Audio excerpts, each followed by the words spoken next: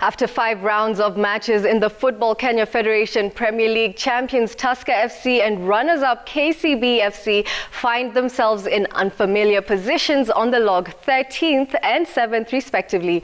Rejuvenated Kakamega Homeboyz and Mahia joined Bandari FC at the summit with 1 round to play before the international break.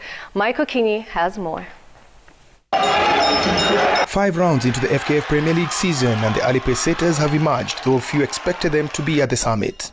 Bandari FC of Mombasa are tied at the top with Kakamega Homeboyz and Mahia all on 12 points. Bandari have played 5 games compared with 4 for Kakamega and Mahia, who are the only teams with a 100% record of 4 out of 4 wins.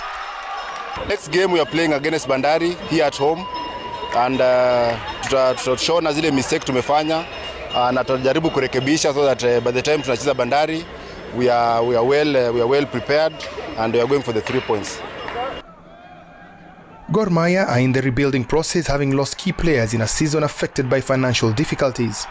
In 4 matches they have conceded just once in the 2-1 win over KCB on match day 1. Wins over AFC Leopards, Kariobangi Sharks and Sofapaka have them dreaming again. But in all the 4 matches, their opponents have dominated in the second half. And we have to learn to stay composed, stay in control, keep the ball moving, keep control of the game, instead of, as I said, letting the opposition control the pace. Kariobangi Sharks registered the biggest win of the season in a 6-0 demolition of Bandari United. Bandari conceded 5 goals in an 18-minute span in the second half. Coach Ezekiel Akwana is not very concerned with the high number of goals conceded.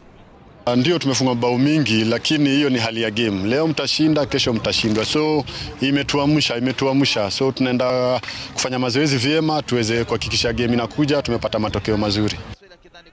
For AFC Leopards, the alarm bells are now ringing. After the opening day victory over Tusker FC, they have drawn 1 and lost 3 to sit in the 12th position. The coach says despite the losses, the team has performed better than expected. When I saw the schedule at the beginning of the season, after 5 games, I didn't expect to get 4 points. We have 4 points. I was thinking of 1 or 2 points. So we are already more than that.